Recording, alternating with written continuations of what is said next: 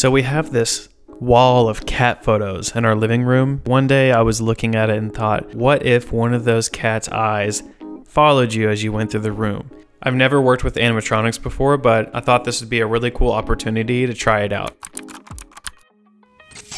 I started researching animatronics online and came upon Will Cogley's videos. I went with his simple eye mechanism.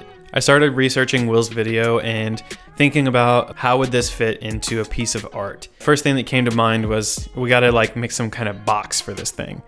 I started sketching some ideas of how the frame would work, just figuring out the depth, the size, and how I'd get all the electronics in the back. I came up with a simple list of wood and tools that I would need to make this work. We out here at Home Depot. It's freezing out here. For this project, I used white and black PLA filament to print the parts, 6 9-gram servo motors, some M3 and M2 screws. I just used these assorted packs. I think it's easier to just buy a bunch of these and have them on hand. The microcontroller is an LE Uno R3. I used an I2C servo driver board to control the motors, and an assortment of jumper wires. To control the animatronic eyes, I used a joystick, potentiometer, momentary switch, and 10K resistor. I had these as part of an LE starter kit that I bought a while back. For the frame, all it took was a 1x6x8, a trim piece that was about 1 inch by 1.25 inches and about 10 feet long, and a 1/4 inch piece of plywood that I got cut at Home Depot. I'll link all the parts in the description below. While I was waiting for the parts to come in the mail, I started 3D printing all of the parts needed for this. I printed almost all of these parts on a single plate on my Ender 3 Pro. Heads up, cutting wood by hand with a handsaw, especially a cheap one, is not fun. So don't recommend it. If you can get it cut at Home Depot, or you have a friend or a neighbor that has a table saw and a miter saw, do that. I started by measuring and cutting the wood. Then I moved on to priming the surface. While I was waiting on the paint to dry, I started working on the art. I knew that I wanted to be a cat, and I knew that I wanted to put the animatronic eyes right where the cat's eyes were so that it lined up and it would look like the cat was looking around the room. I used MidJourney to come up with the art for this project. It only took a couple simple prompts, and I was really happy with the results, especially since they looked like my cat Nimbus. I knew that as long as the distance between the pupils on the art was the same as on the animatronic eyes, they should work. So what I did is I went in Photoshop, created a 16x20 canvas. I created a 75mm line that represented the distance between the pupils. Then I put my art from MidJourney into the Photoshop file, scaled it until the eye distance matched that line I made that was 75mm apart. I wasn't 100% certain that this was gonna work, but I thought it was worth a shot. So this is an adhesive poster I ordered from Walgreens. I'm going to peel the back and very carefully attach it to this plywood that I got cut today at Home Depot. It was the right distance, it was perfectly to scale, so shout out to Walgreens and also Photoshop, I guess. I was able to assemble the 3D model for the animatronic eyes in pretty much one sitting. It probably took me 1.5 hours. This model does require that you work with some very fine parts, and you may have to sand some things down, or you may have to bore out some of the holes for the M3 and the M2 screws to make them fit well. After a bit of tinkering, you should be able to get it to where the eye mechanism works quite well.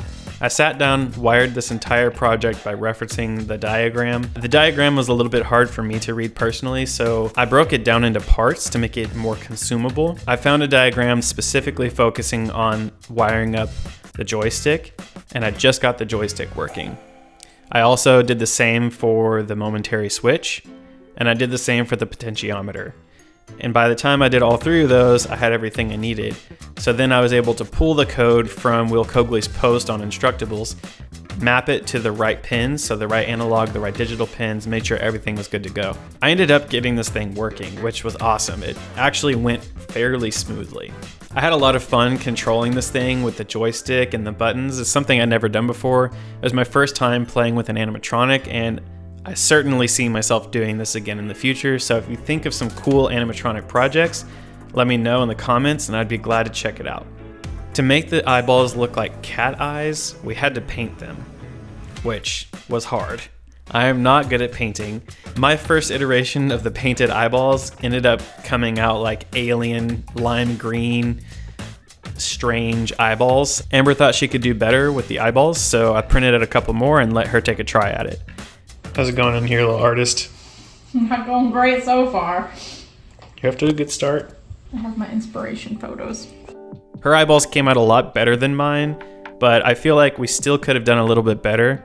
Will Cogley's realistic eyeball videos are incredible. You should see this guy's work. It's amazing, and mine do not look like that. Maybe one day I will try it again. The frame was starting to come together, and it was getting closer to time to actually put the eyeballs through the art. It was terrifying to drill a hole into the poster, considering that I only printed one. Probably should have printed more than one. I also had to make sure that they were perfectly in the right spot, so I measured 75 millimeters between the eyeballs and made a mark. Took the hole saw that I bought from the store and drilled into my poster and my frame and everything. It did tear up the poster a little bit, so in retrospect, I probably should have drilled the holes first and then added the poster later, but I don't know how to cut a clean circle in a poster. I'm not good at this stuff, so please tell me a better way to do this. Now that it was time to figure out how the eyes go through the holes on the front of the art, I needed to come up with a mount. I noticed there were some screw holes in the bottom of the animatronic design, so I leveraged those. They just take M3 bolts. I was able to come up with a design in Tinkercad. I screwed up the first two. I was able to print the third and get it right. I'm so lucky that my Bambu X1 Carbon printer came in the mail when it did. Because the X1 Carbon is so fast, I was able to iterate quickly and get a good mount done for this thing. So now it's time for the hot glue. Listen, you gotta use hot glue.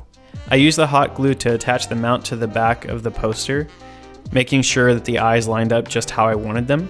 Then I tidied up the cables a little bit and used hot glue to attach the Arduino Uno and the driver board to the back of the poster. If you've watched my other content, you know that powering things is not my forte. So I couldn't figure out how to get this USB battery power pack to power both the Arduino Uno and the servo driver board simultaneously. It has two outputs, but when I went to splice a USB cable and see if I could get it to power both, the spliced wires going to the servo driver board and then the normal USB cable going to the Arduino Uno. Don't do it, don't recommend it, it didn't work.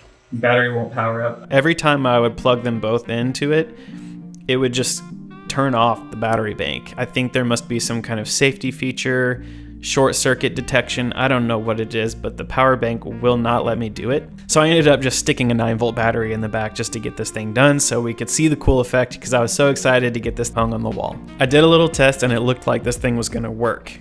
All right, come all the way in here. It's awesome!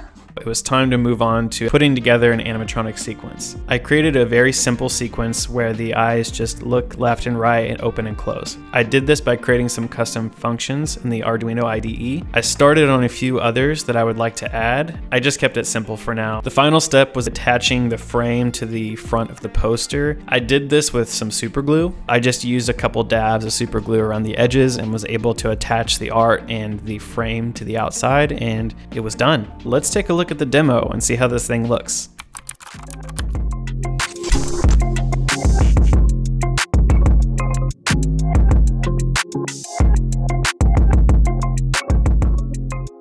Overall, I think this thing looks pretty good, especially from a distance. It's kind of creepy, but also cool in its own way. I will say that the detail work isn't great, so if you get up a little close, you can see my frame isn't quite straight, and there's some spots where I had to touch it up. If you're just walking through the room, I think it gives off a pretty cool effect. This is what the back looks like when it's in operation.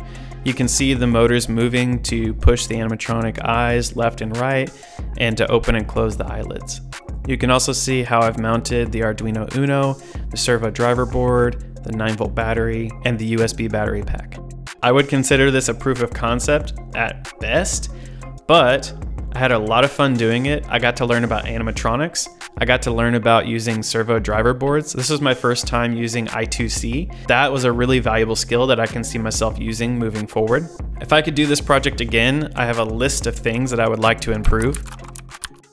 Firstly, I would like to build a proper frame that's actually square, and I would like to use a table saw, a miter saw, and make sure that all my cuts are super clean, everything's nice and tidy, spend more time sanding, overall just do better on the woodwork. It's kind of embarrassing how bad it is. I would also be more careful about the way that I cut the eye holes and that I don't tear the poster, making sure that I protect the poster and the art until the very end so that none of the process ends up harming the poster, the artwork itself. Another thing I would really like to improve is how realistic the eyeballs look. If you look at Will Cogley's realistic eyeballs, they're insane.